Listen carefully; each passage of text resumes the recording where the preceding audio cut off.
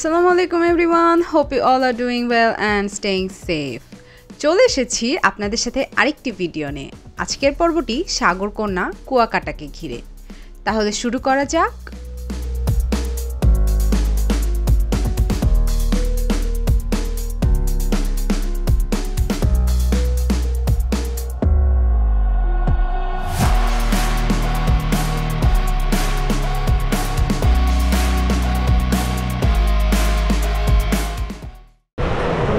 থেকে নেমে মুষলধারে বৃষ্টিতে ভিজে আমরা হোটেলে উঠেছি। এখন আমরা হোটেলে খেতে এসেছি। বাহিরে প্রচণ্ড বৃষ্টি, আমরা হোটেল থেকে খেয়ে আর বের হতে পারতেছি না।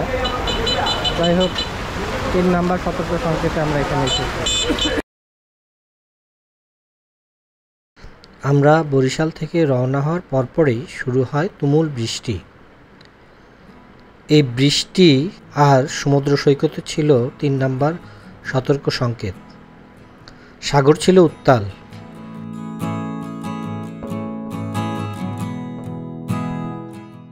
এই সময় কিছু পর্যটক সাগরে নেমে গোসল করছিল।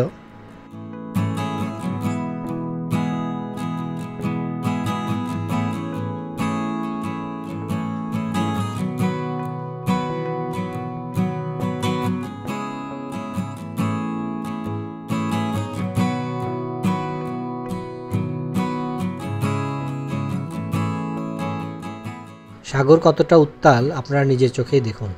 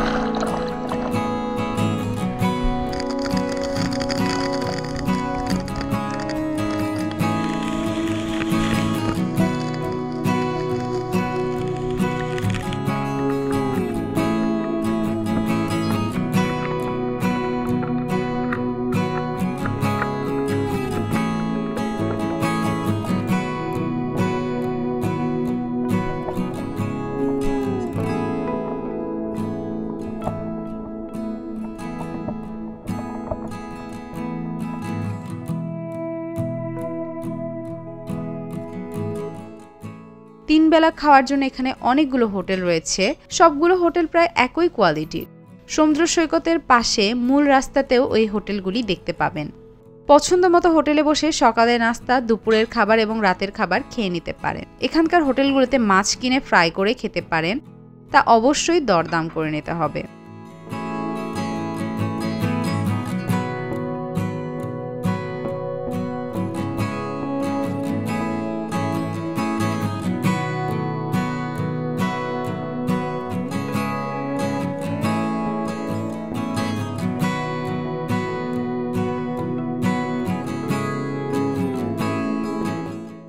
এখানে রাতের বেলা সমুদ্র সৈকতে হরেক রকম মাছ, কাঁকড়া, অক্টোপাস, চিংড়ি সহ বিভিন্ন প্রজাতির মাছ সারি সারি দোকানে দেখতে পাবেন। দরদাম করে মাছ, কাঁকড়া, চিংড়ি, অক্টোপাস ফ্রাই করে খেতে পারেন।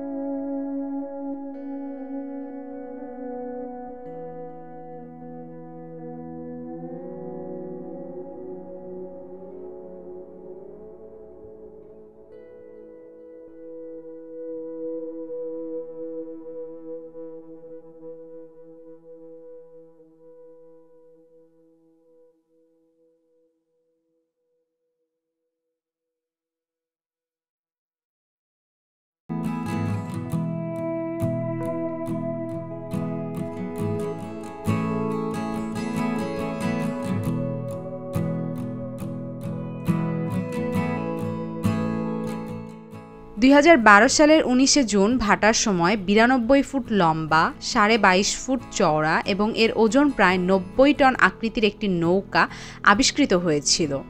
ধারণা করা হয় গর্জন কাঠের তৈরি এই নৌকা 200 বছরেরও পুরাতন, মিয়ানমার থেকে বাস্তুচ্যুত জাতিগত সংখ্যালঘু রাখাইনদের এদেশে বসতি স্থাপনকারী প্রথম প্রজন্মকে বহন করেছিল। এটা বর্তমানে কুয়াকাটা 0 পয়েন্ট থেকে কিছুটা পূর্বে মাত্র 50 গজ দূরে বাঁধের ওপরে এর ভগ্নাংশ সংরক্ষণ করা হয়েছে।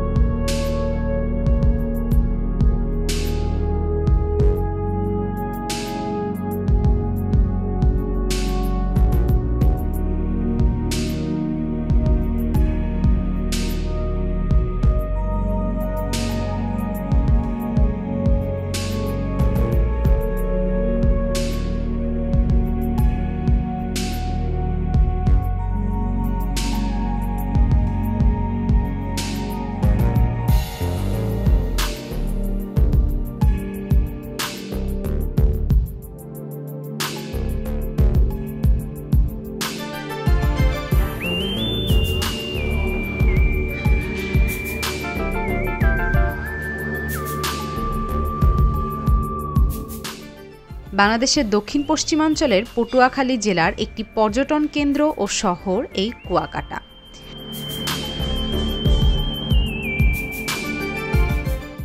এখানে আছে বাংলাদেশের দ্বিতীয় বৃহত্তম সমুদ্র সৈকত, সাগরকন্যা হিসেবে পরিচিত কুয়াকাটা সমুদ্র সৈকত।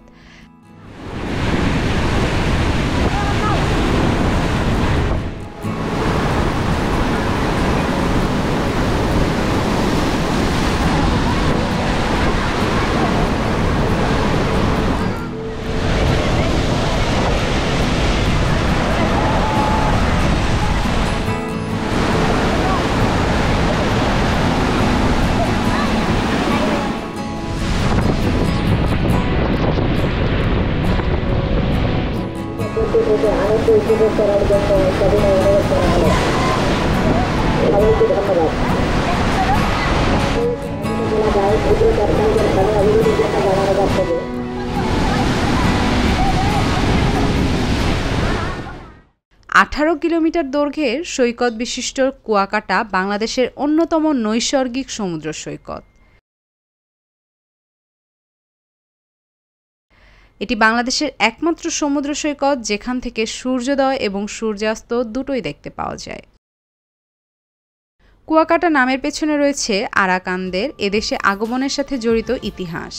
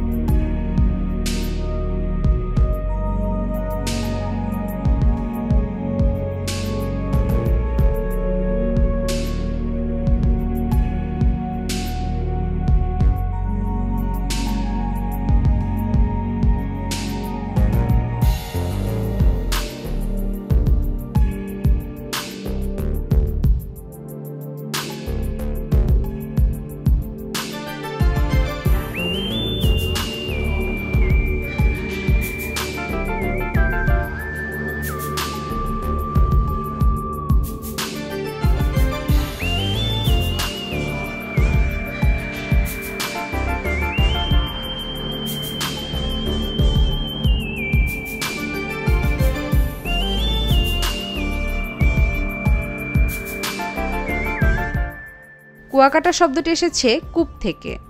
ধারণা করা হয় 1800 শতকে মুঘল শাসকদের দ্বারা বার্মা থেকে বিতাড়িত হয়ে আরাকানরা এই অঞ্চলে এসে বসবাস শুরু করেন। তখন এখানে সুপেয় জলের অভাব পূরণ করতে তারা প্রচুর কুয়া বা কূপ খনন করেছিলেন। সেই থেকে অঞ্চলের নামকরণ করা হয়েছে কুয়াকাটা।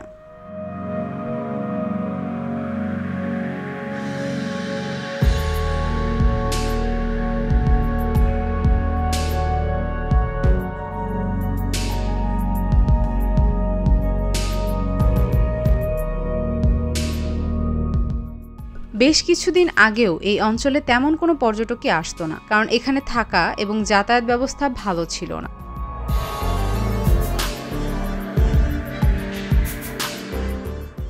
এখানে আসতে হলে কমপক্ষে 7টি নদী ফেরি যোগে আসতে হতো এবং এতে প্রচুর সময় লস হতো। কিন্তু এখন কুয়াকাটা আসার জন্য কোনো ফেরি পার হতে হয় না। সর্বশেষ পদ্মা সেতু এবং পায়রা সেতু হওয়ার ফলে ঢাকা থেকে অত্যন্ত কম সময়ে কুয়াকাটা যাতায়াত করা যায়।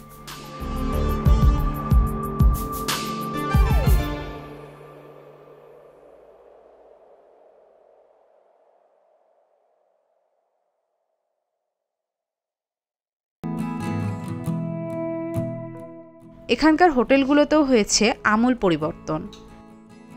এখন অনেক অভিজাত হোটেল এবং মোটেল তৈরি হয়েছে।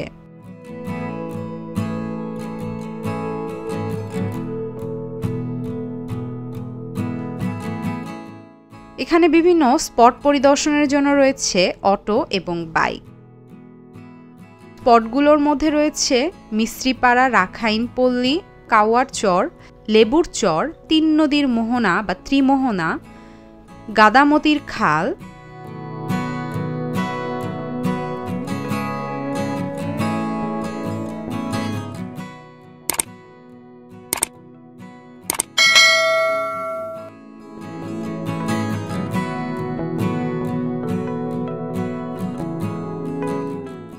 এখান থেকে ডেটুর ফাত্রার বন যাওয়া যায়, আর 2 দিনের ট্যুর সুন্দরবনেও ঘুরে আসতে পারেন।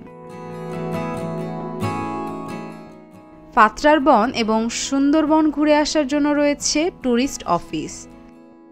এই ট্যুরিস্ট অফিস হতে ফাত্রার বন এবং সুন্দরবনের প্যাকেজ নিতে পারেন।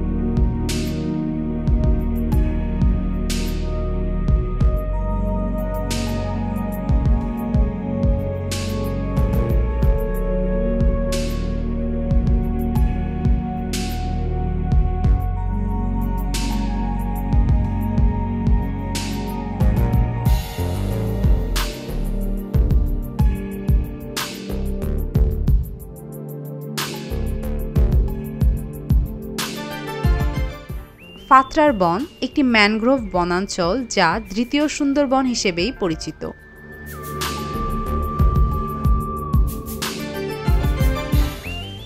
আর সুন্দরবন কটকা, শুটকিপল্লী এবং অন্যান্য জায়গায় সমুদ্রগামী লঞ্চ যোগে যাওয়া যায়।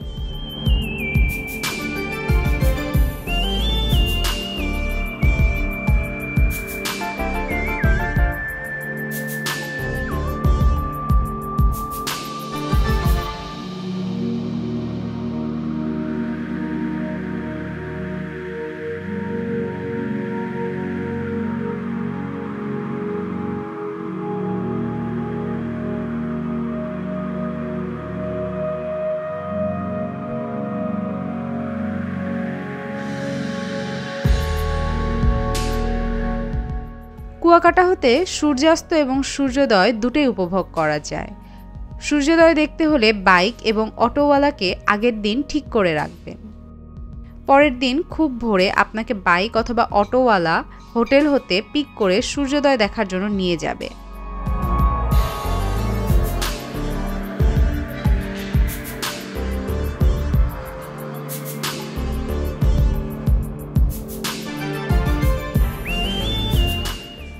আকাশ ভালো থাকলে সূর্যের দেখাও মিলতে পারে। অটো এবং বাইক ঠিক করার ক্ষেত্রে অবশ্যই দরদাম করে নেবেন।